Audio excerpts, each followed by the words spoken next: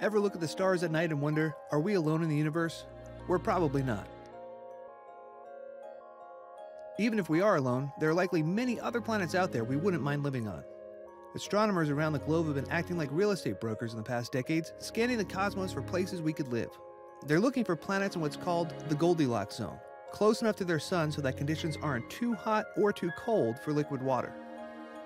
The planet also has to be similar to Earth in size, so that gravity there doesn't squash us like a bug if the planet is too big, or leave us struggling to keep our feet on the ground, like on the moon if the planet is too small. Scientists are using NASA's Kepler space telescope to look for other Earths. Right now, Kepler is staring at 150,000 stars.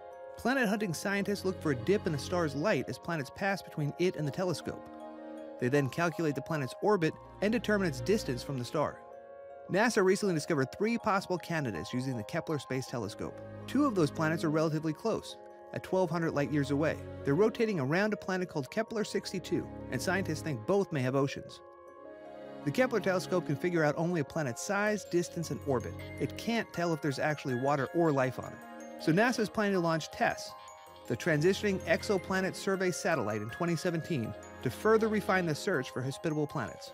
Another group of astronomers at the Harvard-Smithsonian Center for Astrophysics has also been studying the Kepler telescope data. Their hypothesis is mind-blowing. They believe that 6% of the 75 billion or so red dwarf stars in the Milky Way galaxy host planets the same size as Earth or smaller.